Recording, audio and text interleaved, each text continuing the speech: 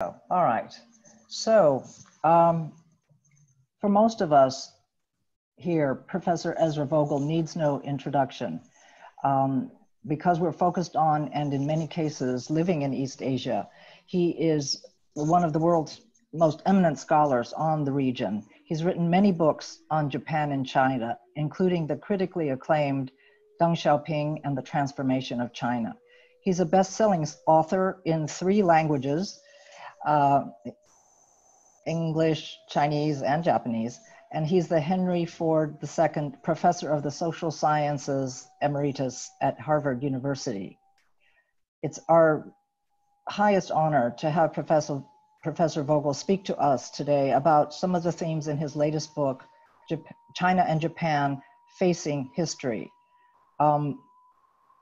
especially looking at the period from 1895 to recent times, when in the beginning, Japan had the upper hand, and then gradually the tables turned and China came to the fore.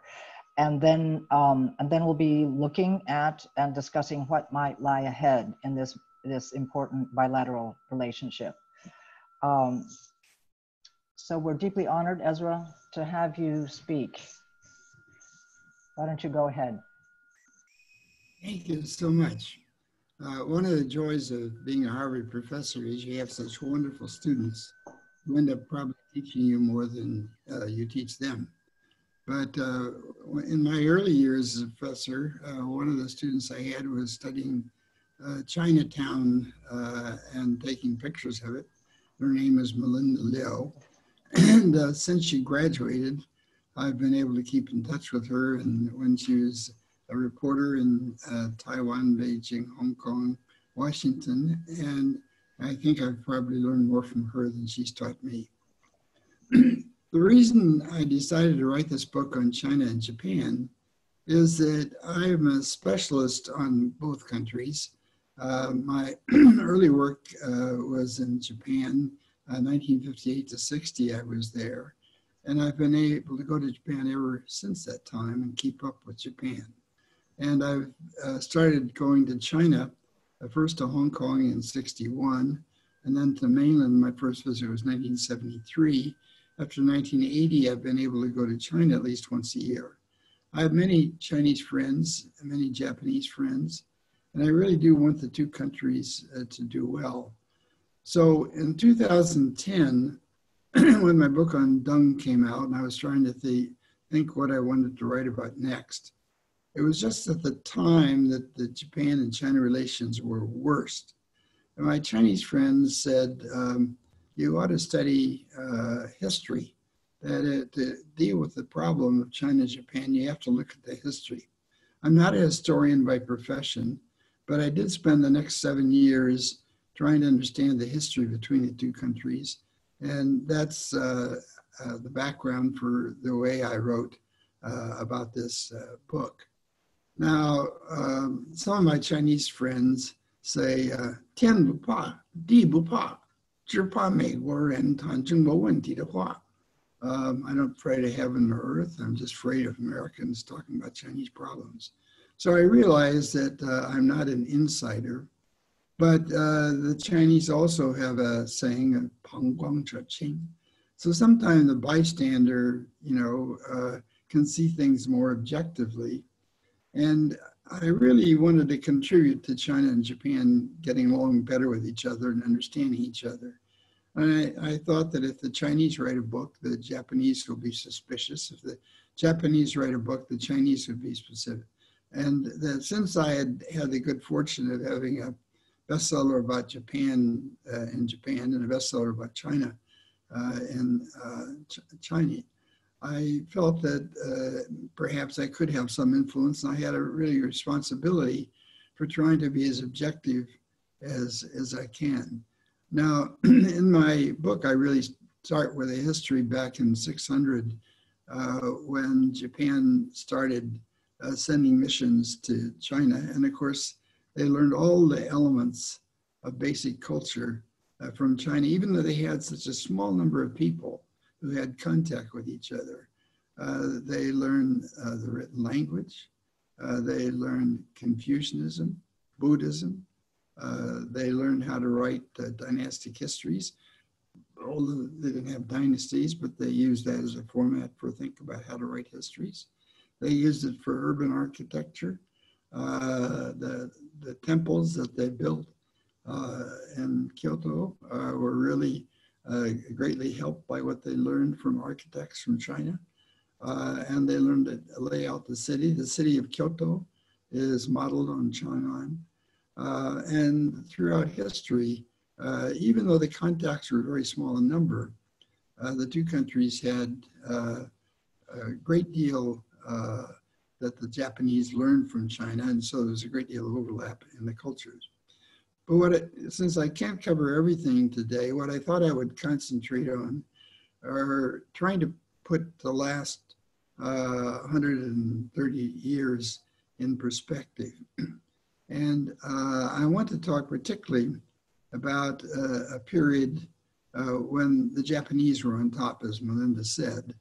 And the way I think about the perspective is that up until 1895, China was clearly the leading culture, and Japan was learning from China. And suddenly from 1895 up till about 2010, Japan was on top. And since about 2010, they've been going through a new adjustment stage where China is back on top under a different circumstance and a different situation. Some of the Chinese say that the Japanese have not learned to say they're sorry. They have not done an adequate job of apologizing in World War II. Even though they have had formal apologies from prime ministers, they haven't had the depth of understanding of the horrible things that they did in World War II, in Nanjing and Shanghai and Suzhou and other places of China, where they just had devastating impact. And we know many of the horrible things that the Japanese did. I want to talk about a different side of that relationship, and that is the impact particularly of what Japan had on China from 1895. The Chinese talk about the censor of humiliation, but in my mind, the humiliation of losing the Opium Wars didn't have nearly the impact as the humiliation of losing to the Japanese. Right up until the war broke out in 1894-95, the Chinese thought that if there were a conflict, that China would defeat Japan so easily, so quickly, that Japan would be devastated. And then suddenly this little island, group of 4 little islands with their army suddenly defeated China. And even when they got to the bargaining table between Li Hongzhang and Ito Hirobumi, the Chinese didn't expect that they were going to have to bend so much because Japan was still such an upstreak. And the Japanese made it clear that they were going to have to bend a lot. And they demanded an enormous amount of money after the 1895. So the war was an enormous shock to China. And I think if you think about the changes in China, the shock of the Sino-Japanese War, within a few years led to the end of the old examination system. 1911, just a few years later, the dynasty fell. You had already in 1898, you had the 100 Years of Reform. And that kind of impact, the shaking of China was much deeper as a result of the unexpected Japanese victory than it had been for the Opium Wars of the British and French. The remarkable thing is that even though after World War II, the Chinese hated Japan so much, after 1895, the Chinese were willing to go to Japan to study and learn. And at the time of the Russo-Japanese War in 1905, the Chinese, if anything, were on the side of the Japanese. They were much more sympathetic with Japan and much more willing to go there. The Chinese say quite properly that the Japanese have not sufficiently said, we're sorry. And from the Japanese point of view, since 1895, the Chinese have not sufficiently said thank you. Because after 1895, they welcomed Chinese to come and study. And just as Japanese had studied in Chang'an during the Sui and Tang, so large numbers of Chinese, far more than Japanese had gone to China, were studying in Japan. Some estimates of over 10,000 people. And in the early days after the Sino-Japanese War, Sun Yat-sen went to Japan, and used it as a base for gathering money and friendship. Kang Yu-wei went there after the failure of the 100 Days of Reform in 1898. Liang Qichao went to Japan, and they did some of the creative work from there. But the remarkable thing is that all the way up to about 1931, the Chinese were learning a tremendous amount from Japan in every way. Chiang Kai-shek had gone to military school in Japan. And in the 1930s, the military top command, most of the generals there had studied in Japan. One of the favorites I have is Zhang Baili. Zhang Baili in 1906 graduated from the Japanese Military Academy. He not only graduated, he was first in his class of Japanese in 1906. And he became close friends with the Japanese.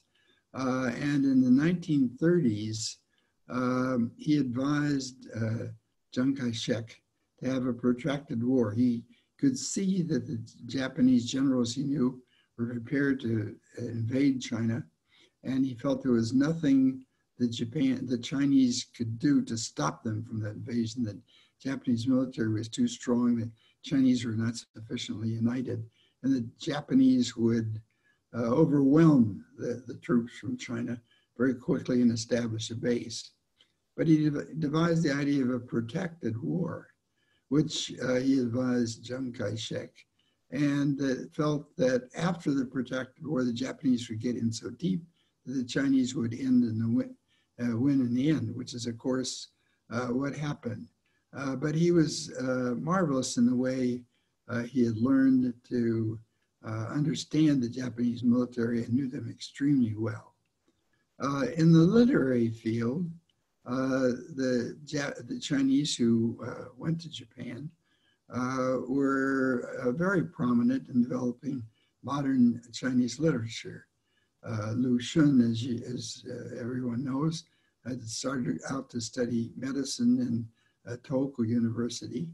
And when he got there, decided that to wake China up, he wanted to write literature that would arouse them so that it could resist and have a better sense of how much they needed to change their habits and ways of thinking. And his brother, also, Zhou Zuoren, was also a famous literary person. Later, Guo Moreau had spent about 20 years in Japan and had a Japanese wife. Yodafu. And in the 1920s, the modern literary movement in China was largely from those people. Now, not only Chiang Kai-shek had studied and the militarists, but some of the communists. Zhou Enlai had been a student in Japan, and although he wasn't as successful in Japan as he was in France, and never passed his examination to get into Japanese university, he was there and was affected. And even the Chinese ideas of communism and socialism they learned from Japan. Even the words 社会主义 or 共产党 or 共产主义, all those terminology were translations from the Japanese. The Japanese communist Kawakami Hajime had written, and a lot of the modern work in China on communism, socialism, as well as broader thinking, had been done from Japanese translations. And there were an estimated, by the at the time of the Sino-Russian, the Russo-Japanese War in 1905, an estimated over 10,000 Chinese students in Japan. Far more students studying abroad in one country than any place else in the world. And so it was really massive numbers. And it was at the time when the examination system was ending. And even though they didn't have a very clear idea what kind of life they would pursue in China, they were learning about the West and modernization from Japan. So that had an enormous impact right up to the Japanese war. And of course, they didn't have the preparation for welcoming foreign students the way they did the last few years when so many Chinese have gone abroad. We didn't have systems of foreign policy advisors. We didn't have teachers. We didn't have the support system. They lived mostly in Konda area and little rooming houses. And a lot of their life was spent with fellow Chinese, but they were learning about Japan, and many of them could read and speak very good Japanese. The second period when the Chinese were learning so much from Japan came after Deng Xiaoping came to power in 1978. At the end of the war, World War II, the Japanese wanted to keep up relations with China, and they felt that their economy was such that they couldn't produce enough agricultural goods, and therefore they needed the agricultural goods from China, and they needed access to the Chinese market. They were too small to operate by themselves, and they were the Japanese leaders, including Yoshida Shigeru, were quite interested in resuming economic contacts with the Chinese. But it was the United States, John Foster Dulles and others, through the occupation, which continued in Japan until 1952, said, no, you can't do that. And American leverage over Japan was so great that Japan could not really establish economic relations with China, even though they wished to. And in 1971, when Nixon sent Kissinger to China in 1972, the Japanese were furious because America had been reassuring them that they should wait till things got better and they should not support mainland China being the UN member. And they were trying to be well-behaved and follow America. And America had even reassured them they wouldn't form relations with China without their knowledge. And yet they did. I mean, first Kissinger and then Nixon went to China. And the Japanese were furious and upset. From the point of view of some of the Japanese businessmen, they were afraid American businessmen were going to rush into the market before them. So they wanted to move very quickly. At the time, the Prime Minister, Sato Eisaku, was not very positive toward his relations with China. And he and the Chinese had terrible relations. But they brought in a new Prime Minister who was much more willing to move ahead, Tanaka Kakuei. And in order to beat out the Americans, they already normalized relationships in 1972 very quickly after Nixon's visit. It was in in that summer, already they formed relations. Now, they rushed ahead so quickly that they hadn't really resolved issues like where the consulates would be located, what are the rules for trade, and so forth. And it wasn't until 1978, when Deng was beginning to come back to power, that China and Japan signed the Treaty of Peace and Friendship that allowed them to develop the kind of relationships that would make them able to work together. At that time, there were many Chinese and Japanese who knew each other quite well. Liao Chengzhi, of course, was the best. And Liao Chengzhi was quite unique. He had gone to to Japan as a kid with his father, Liao Zhengkai, and had attended schools in Japan. And they lived, it was a well-to-do family. They lived pretty well in Japan. They even had a Japanese maid. And he became very friendly with Japan. And even though later at Waseda University, when he was studying, he had some difficulties with authorities, still he had so many friends. And then later, as a loyal communist, he was even on the Politburo. And he's the only person who's been a member of the Politburo who really knew Japan deeply. And so for many, many years, when Japanese after 1972 began going to China, everybody wanted to see Liao Chengzhi. And he was a wonderful contact. On the Japanese side, one person who became foreign minister was Okita Saburo.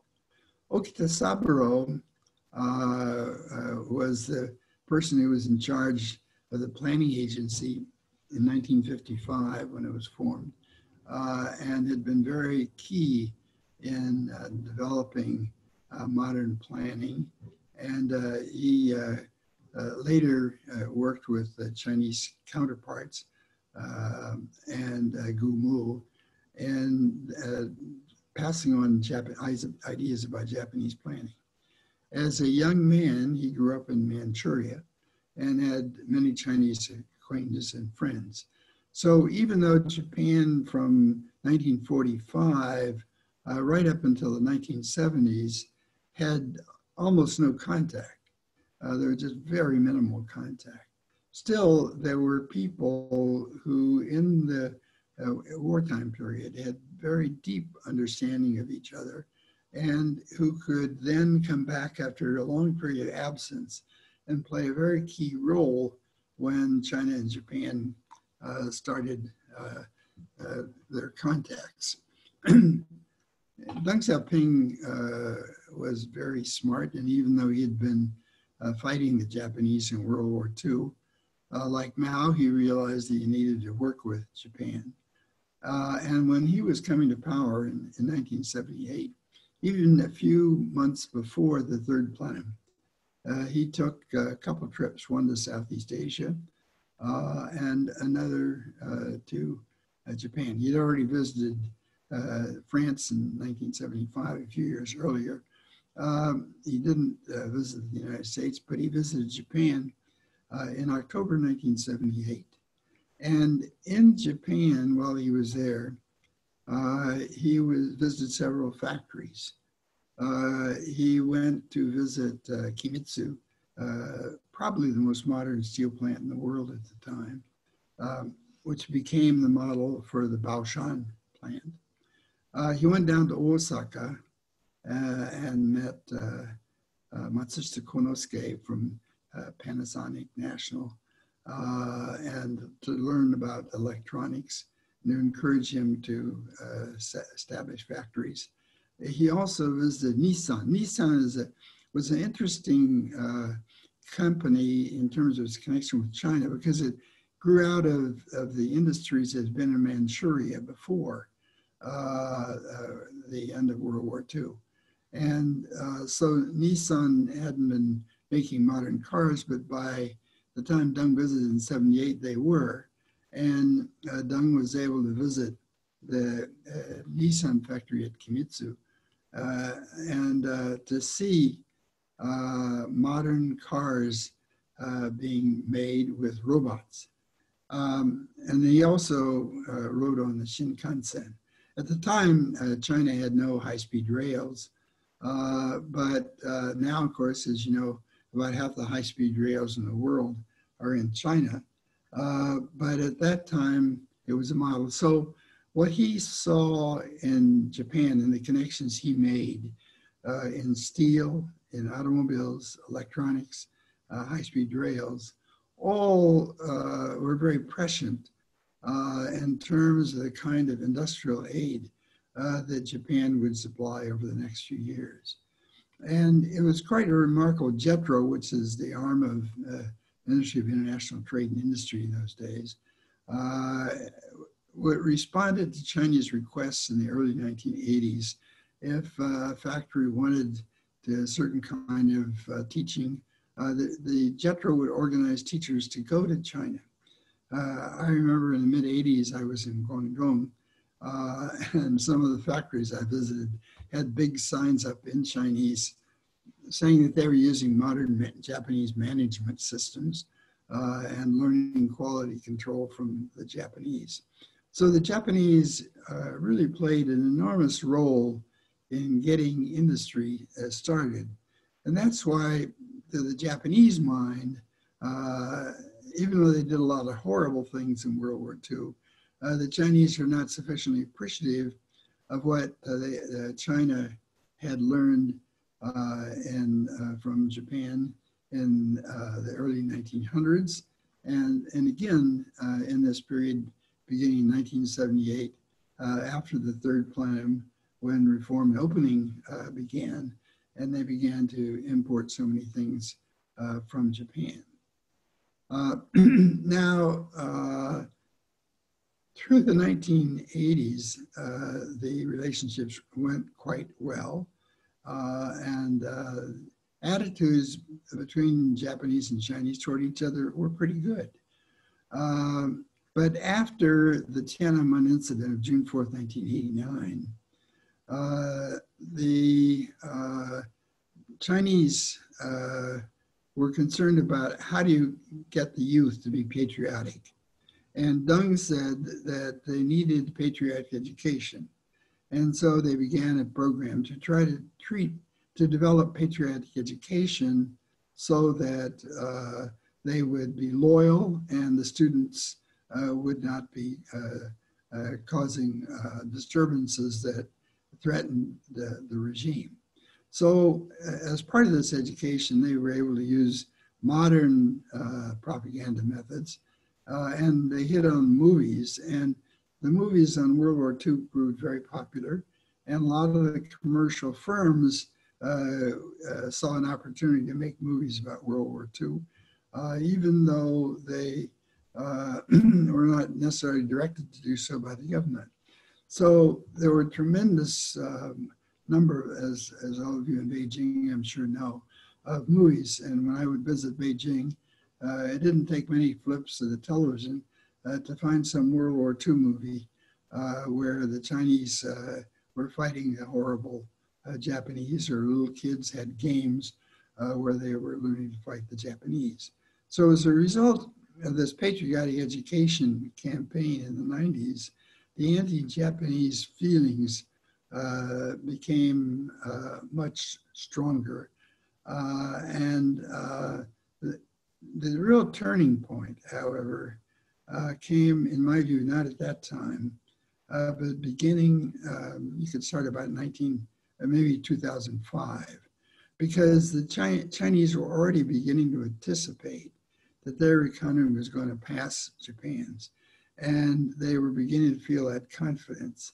And when Japanese soccer teams in 2005 were successful in China, there were already anti-Japanese disturbances among the patriotic youth who had received the education from patriotic education. And so the anti-Japanese feelings were quite strong during this period. But then as the Chinese began to feel confident, they could feel that they were again resuming popular support and overtaking Japan and putting Japan in its rightful place. It's not hard to imagine that many Chinese felt that the humiliation of the last century was finally coming to an end. And it's not hard to imagine that some Chinese patriots were quite excited about the fact that they were finally going to show the Japanese who was on top. And so tensions grew very much in this period. The reason I give 2010 as kind of the single turning point is that's the year the World Bank said the size of the Chinese economy had passed Japan. But already in 2008, the Chinese had begun to feel that they were getting ahead because the international financial crisis showed the Western economies were not so strong. Japanese economy had not been doing so well since the bubble burst in 1989. In addition, 2008, of course, the Chinese had done a wonderful Olympics, the best Olympics that had been held at that time. And so the Chinese were beginning to feel confident they began to feel that they should put the Japanese in their place. And so the two biggest incidents that occurred 2010, 2012, I think should be seen in the context of China finally getting ahead of Japan and putting Japan down in its place. In 2010, you had the collision of the ships. In 2012, the sale of the property in Yauyao, what the Japanese call Senkaku, and the Japanese sale of that property to the government, which the Chinese called nationalization. So that those tensions became very severe. So that the goodwill that had been built up in the 80s and up until the patriotic education campaign had pretty much been dissipated.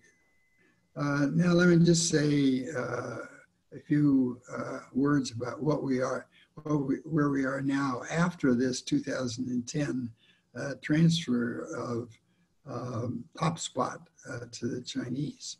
The Chinese, I think, by about 2014, felt they didn't want to have to run the risk of collisions with Japan. They wanted to quiet things down.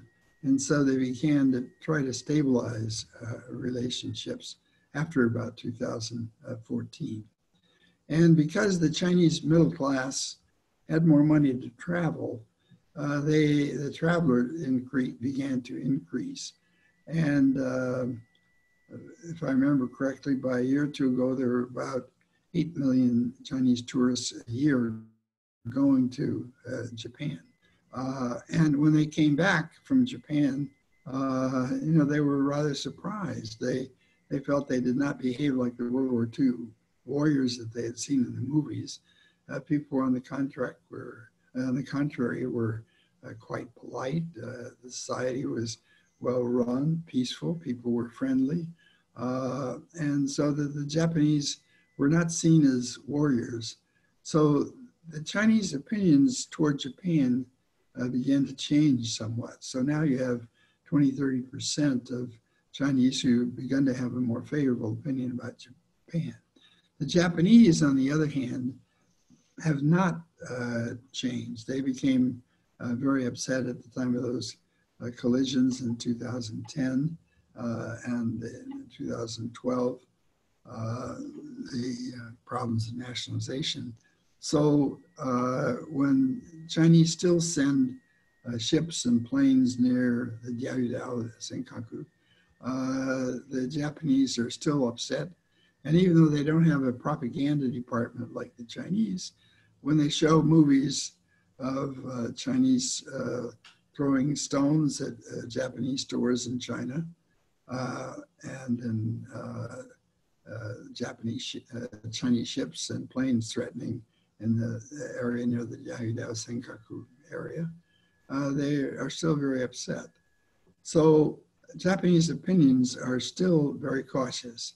I think relationships are much deeper than between the United States and China right now. The Japanese trading companies have offices in maybe 10 to 12 different sites in China, and the Japanese have learned local dialects. Japanese businessmen can get on a plane in the morning, go to Shanghai or Beijing, have a luncheon meeting and afternoon meeting, and go back to Tokyo at night. So the context, the understanding, the depth of understanding in Japan is much better.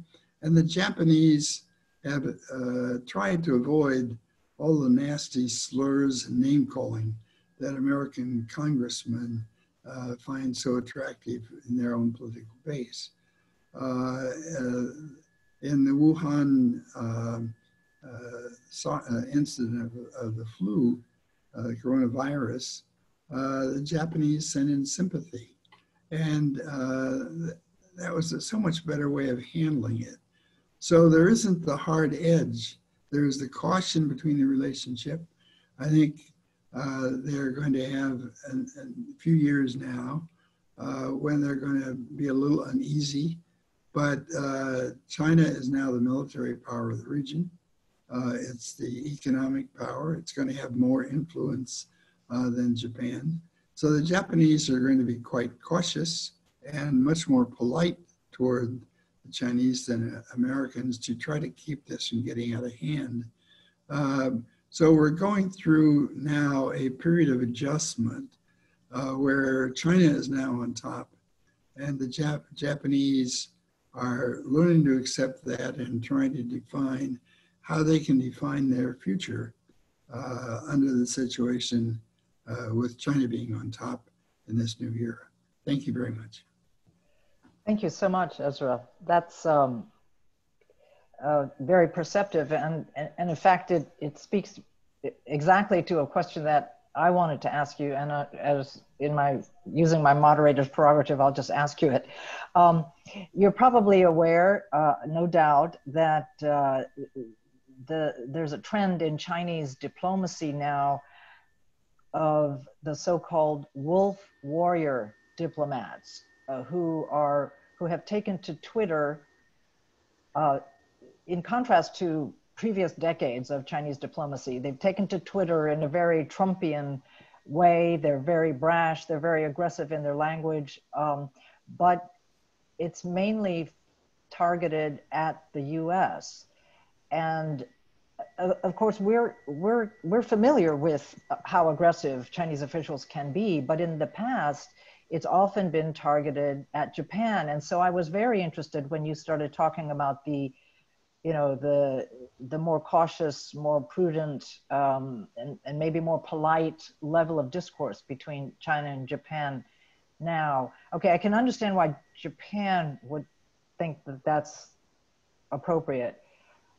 On the Chinese side, given how virulent in the past we've seen some of the rhetoric against Japan, what's holding China back from being very aggressive in its diplomatic rhetoric towards Japan? Well, if I were a leader in China and trying to stir up patriotic feelings, in 2010 I would have yelled at the Japanese. But now that the main competitor is the United States, I would have directed that more at the United States. In a way, they've passed Japan already. It's not a competitor in quite the same way, and it's not the rival. And so a lot of the nationalist rhetoric, patriotic rhetoric in China, I think now can be redirected toward the United States, and Japan is somewhat off the hook. I think the Japanese are very cautious about this because they feel it could be turned any time again against Japan, and that things got going very tough in China, and there needed a patriotic enemy, that Japan would still be very useful. So they are walking on thin ice and being very careful. But I think that it's true that the main tension now that China has with other countries and the source of their patriotic sentiment to support leaders when there could be disagreements on various things inside the country are directed more at the United States than at Japan. So I think Japan feels cautious, but pleased and therefore willing to have more contact. Unfortunately, we don't have high-level leaders in both countries who have a good understanding of each other. There's no Liao Chengzhi in China who has a high level of Japanese familiarity, many Japanese friends. Nakasone and Hu Yaobang tried to form a bit of a personal relationship, but there have not been any other leaders who have the kind of personal relationship where you have a deep level of confidence. The Japanese, of course, are much more polite than some of us Americans. They're avoiding calling names. So I would describe it as kind of an uneasy truce and a careful effort on the part of the Japanese to keep relationships from getting much worse. Thank you. And that actually segues very directly into another question that came in from Jim Nobles, a member of our council and also one of our co-hosts today. He also talked about the on again, off again, up and down relationship between China and Japan, and asked whether nationalism was the primary reason for these kind of peaks and valleys. Can the Chinese government harness nationalism once it's sort of, once the toothpaste comes out of the tube, sometimes you can't put it back. Well, usually you cannot put it back. Has everyone learned that lesson, or is this still a very big risk? Well, the way I see it is that when you have internal difficulties, you need to push the patriotic button. I think that's what Deng did in the patriotic education after June 4th. And from my understanding of a lot of China specialists in the United States and Europe, there are still many issues in planning and extension of benefits to the whole country and medical care and so forth, that the Chinese population is not that comfortable with. And the cleanup that Xi Jinping has attempted to get rid of corruption also, of course, raises tension between those who were accused and those who might be accused against the current leadership. So if the tensions arise, then I would think that nationalism would be stronger at that point. I think that the power of nationalism comes not from because of what it was 5 years ago or 10 years ago, but from the leadership that wants to use those national sentiments to try to unify the country. And therefore, I think when tensions arise, that nationalism can be much greater and more worrisome. Thank you. And another member, Harold Stjerson, brought up a really good question. Where does Taiwan fit into this? Obviously, Taiwan is a neuralgic issue for the Chinese government on many levels. And one, of course, has been its traditional closeness to Japan, both culturally and, of course, when there was a colonial relationship. What about the Taiwan factor? I'm afraid as an academic, it's going to take me several minutes to answer this. In 1895, at the end of the Sino-Japanese War, when the Japanese took over Taiwan, they encountered initially quite a bit of resistance. And they sent in General Nogi and others to crack down, and they were tough as hell, and they got rid of a lot of people. But they established an order, and they got control fairly easily, so that even though they had a lot of police officers after that time, it was rather quieted down.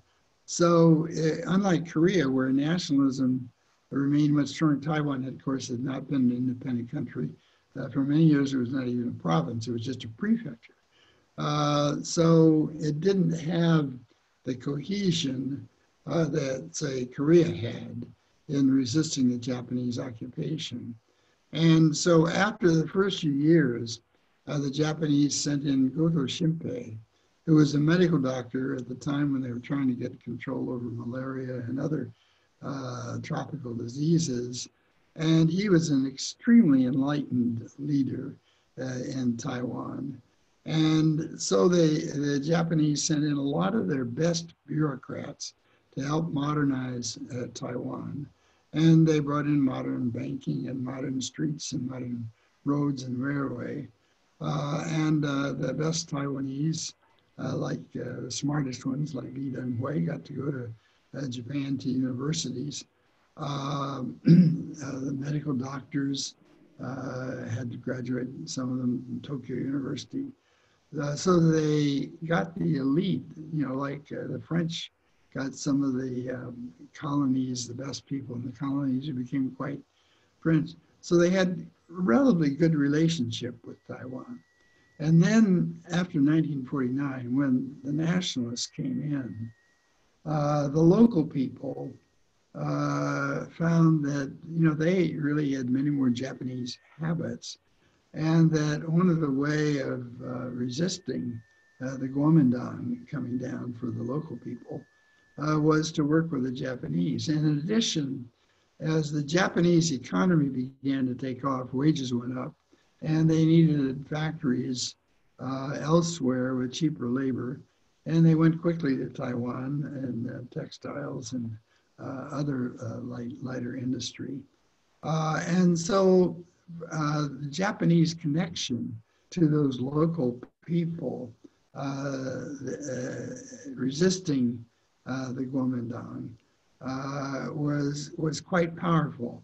And because so many Japanese had been in Taiwan in the 1930s, a lot of Japanese businessmen, very familiar with the friends in Taiwan, kept up those relationships later.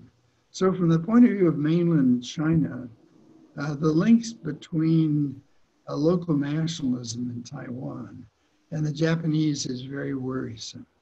And so they're very troubled by those close relationships, which have continued up to today. So Taiwan is I think, a rather special case where colonialism was more accepted and was more concerned with modernizing a place than many of the European colonialist efforts in Africa.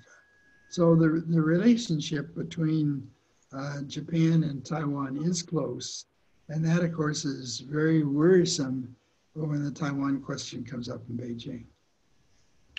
Thank you. And we've got another question from one of our attendees, Taro Mitsuno, who asks, Japan started learning about technology and even concepts of governance from the West in the 19th century, whereas in earlier times it had been learning from China.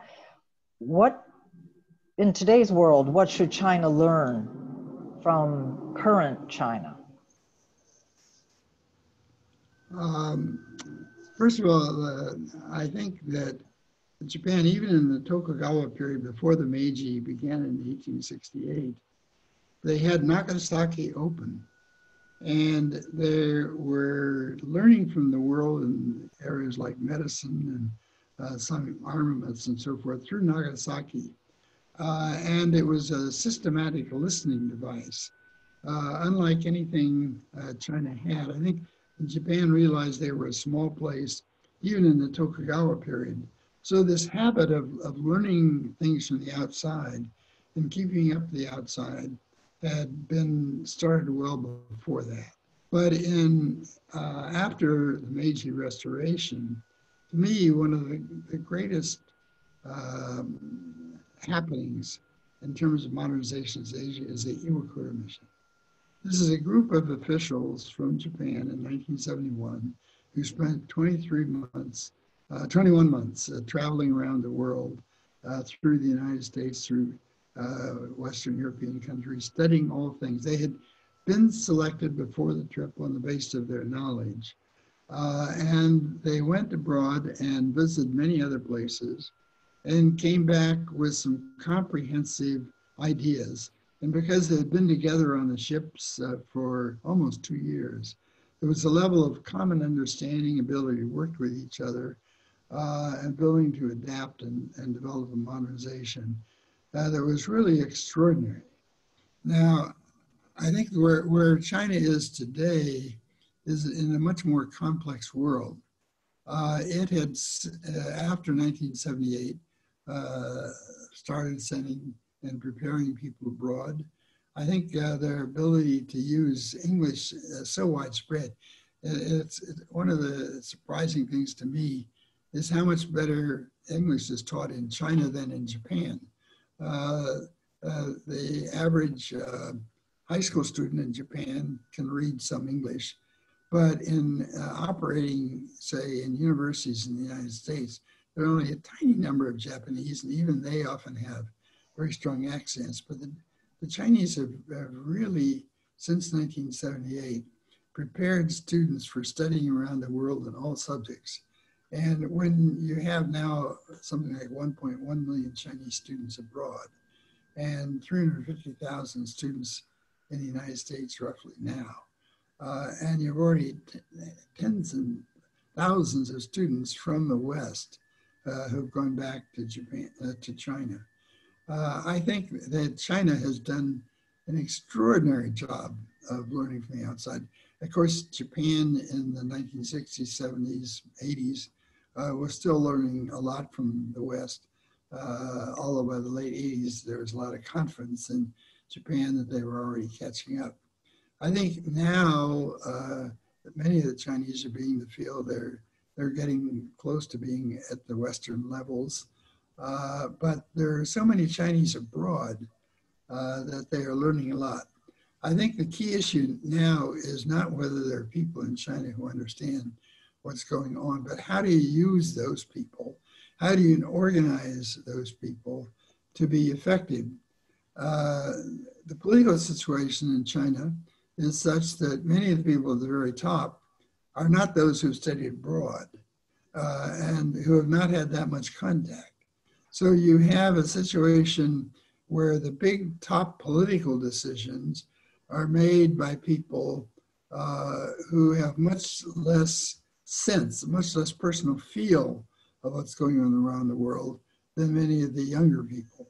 So my advice to China would be to have some of those political leaders or learn more about the outside world, or to let more of those people who have deep knowledge and understanding of the outside world to have higher positions within China.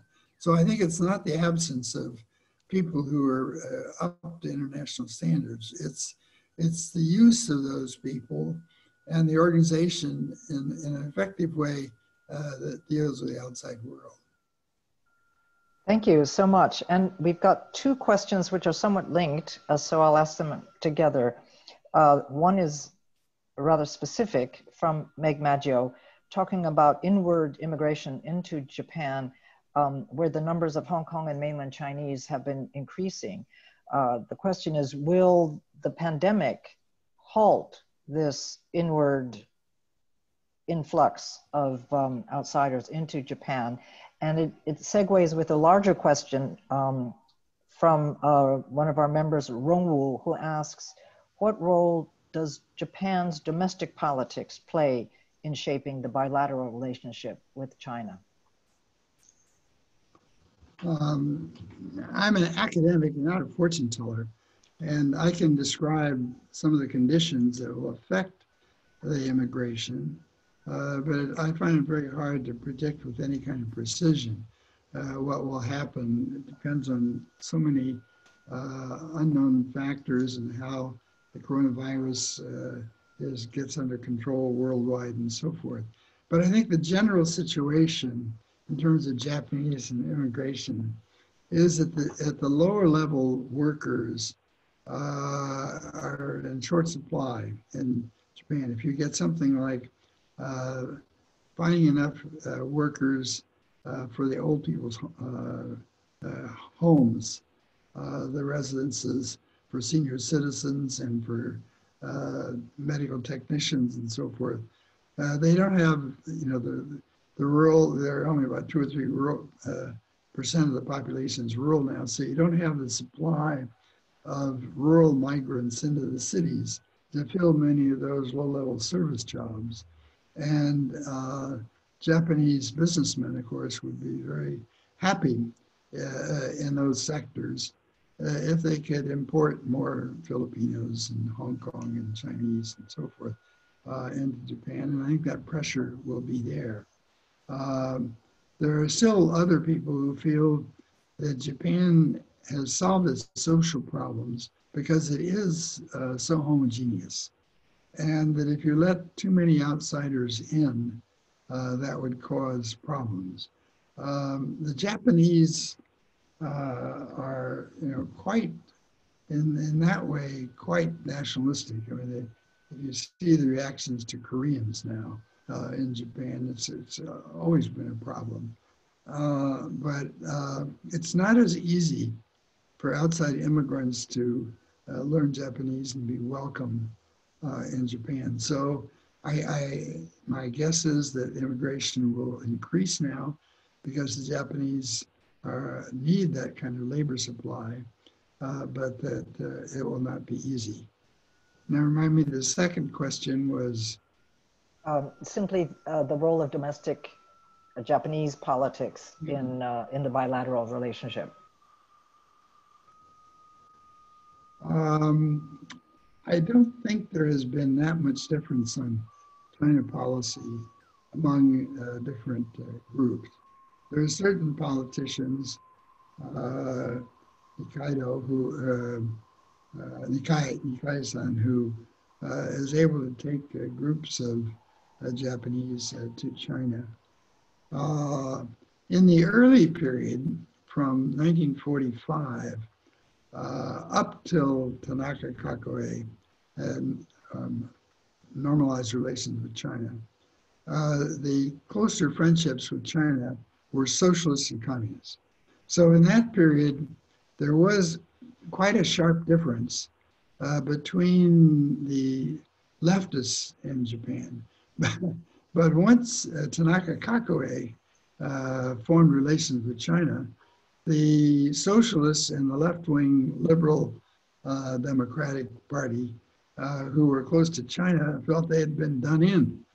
China was seeing Tanaka Kakoe and all those mainline LDP members and no longer needed the socialists and the communists as their allies within the Japanese political system.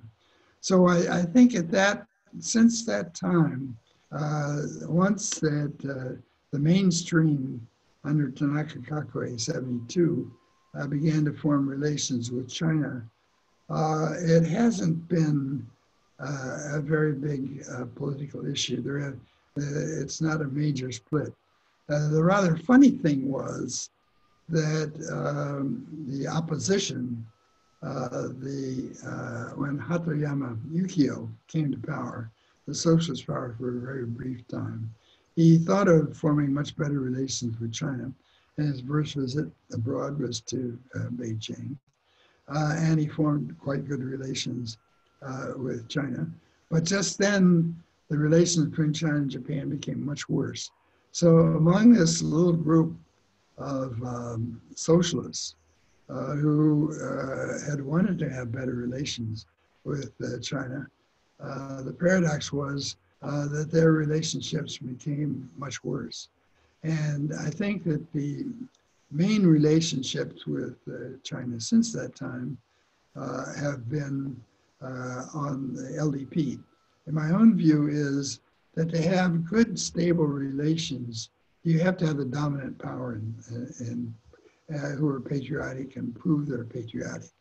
So Hatoyama, who did not have strong domestic support from the conservatives, rushes to Beijing and wants to be friendly, but it doesn't work.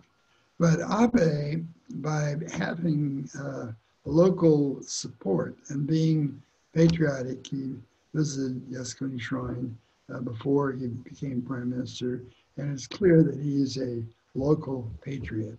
Then he can gradually pull the country toward better relationship with China. And I think that's the kind of political base that allows for a more stable relationship between the countries. So that if you have now Abe as a strong patriot who begins to have better relationship with China, then that's a very strong basis. I think Deng Xiaoping, after 1978, by having such strong support, was able to have that kind of relationship.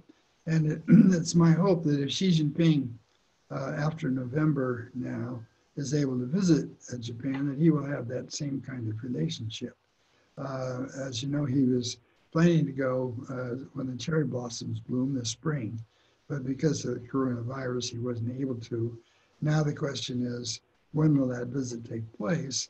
And if it takes place, I think he clearly has enough domestic commitment and patriotism that I think he has that kind of base, that if he forms a good working relationship with Japan, I think it has the potential to put it on a fairly stable basis.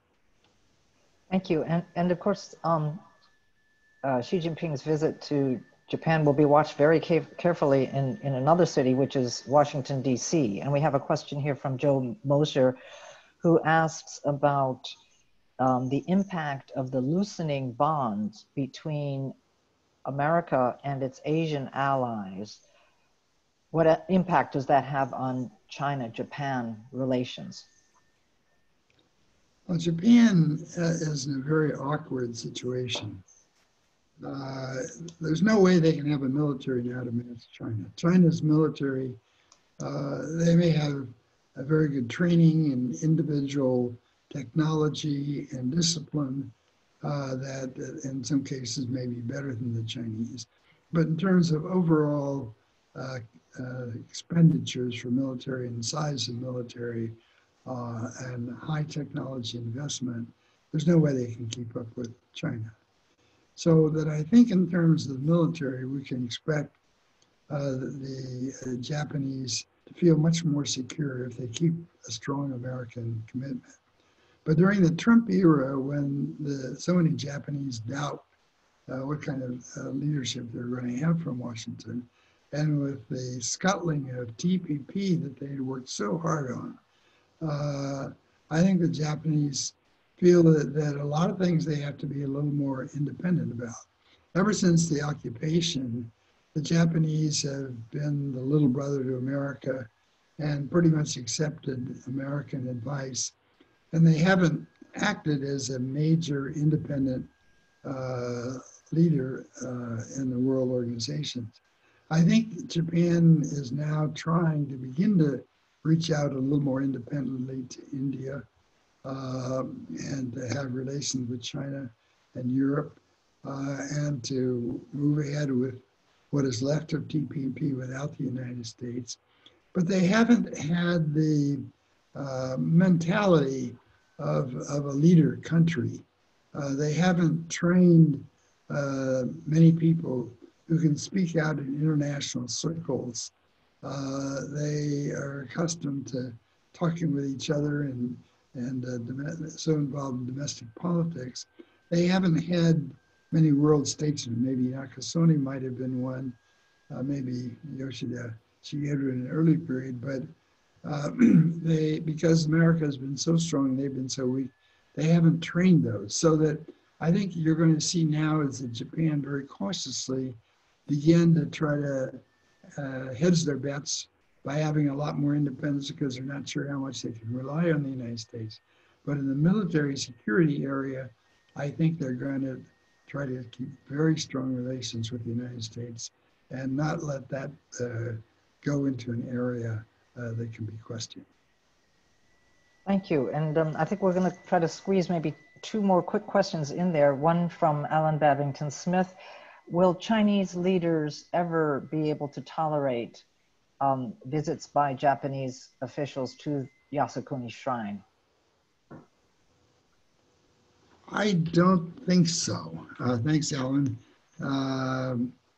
I think that Yasukuni has somehow become such a symbol for militarism that even though the Japanese say, and for many people I think it really is true, that they're going there to express appreciation for Japanese who've been willing to sacrifice for their country, but that doesn't necessarily mean that they're so patriotic.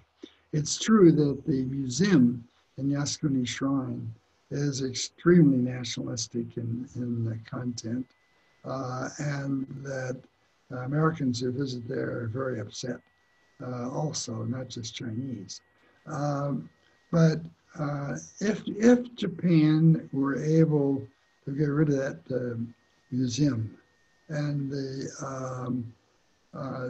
Japanese continued to make it clear it's possible that China would not make so much of the Yasukuni Shrine.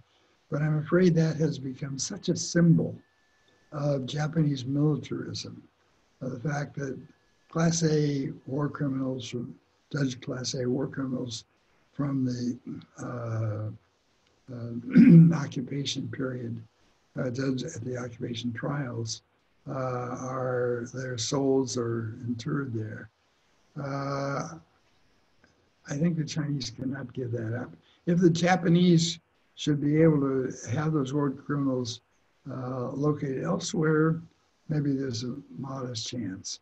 But I think the chances of all those things falling in place are very slim. Thank you. And one final question then from Jahan Debiole.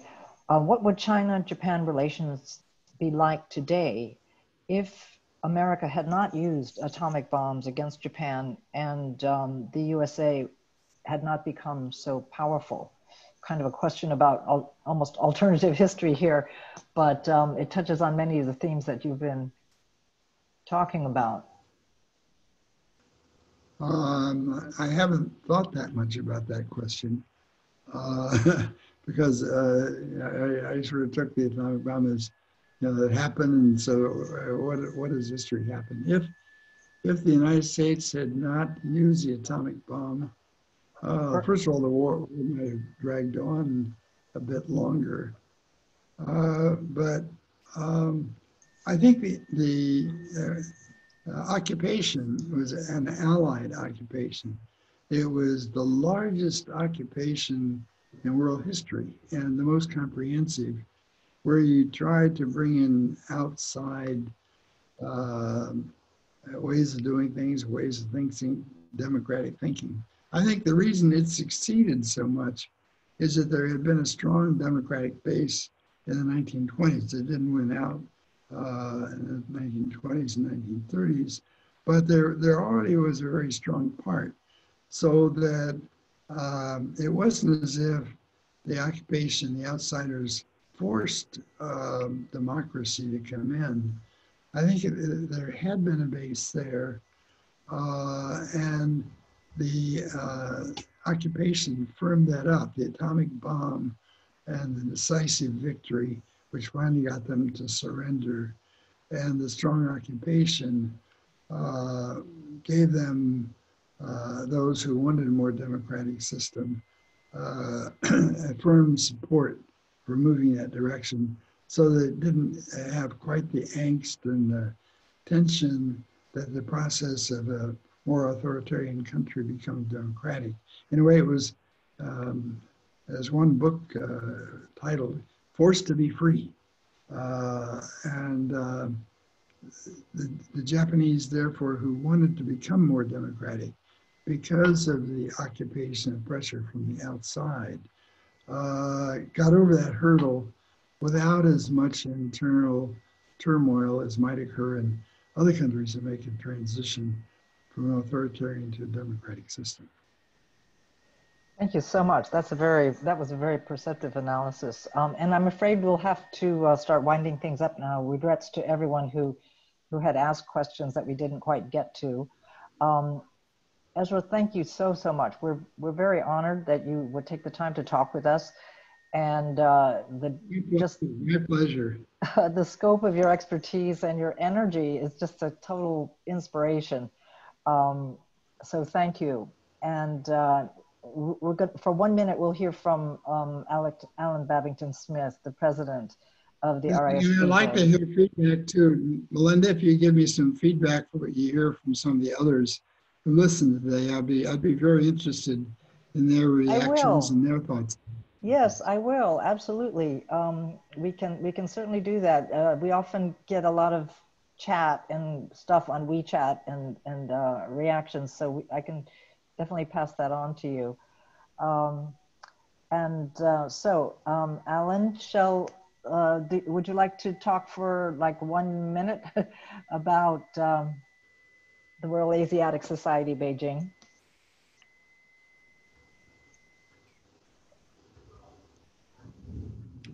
Thanks very much indeed, and thank you, Ezra, for a wonderful talk.